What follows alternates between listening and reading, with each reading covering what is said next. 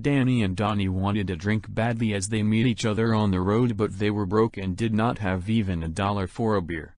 Danny had only 60 cents with him and he told Donnie he has an idea.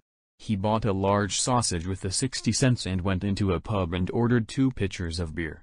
Danny told Donnie not to worry and told him that he will put the large sausage under his zipper and to start putting it in his mouth in front of people, and before the bill comes, the bartender will throw the 2 of them out. As assumed, it happened exactly, and they visited about 10 pubs doing the same. Then Danny said they will visit one more pub before calling it a day, but Donnie was complaining that he is already drunk and his legs are paining after kneeling down for so long. Danny turned around and said, "I am drunk too, buddy, and even I can't remember in which pub I lost the sausage."